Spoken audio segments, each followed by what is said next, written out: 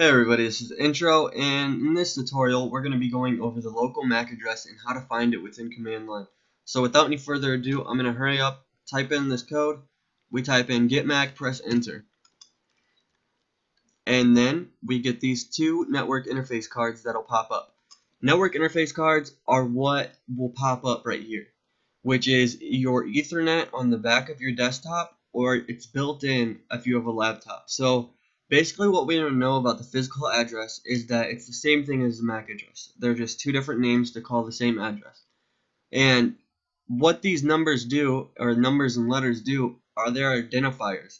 So the first four combinations of letters and numbers in this top row here, all the way up to 5C, are 2A, E3, 47, and 5C, are used by the manufacturer to identify the type of networking card or any type of device. And the last four are 3381 are actually used to identify who is sending the information. So for a quick example, if I have two networks, which I do right here, and I have my bottom network, and say I had a packet from the top network that I wanted to send to my bottom network.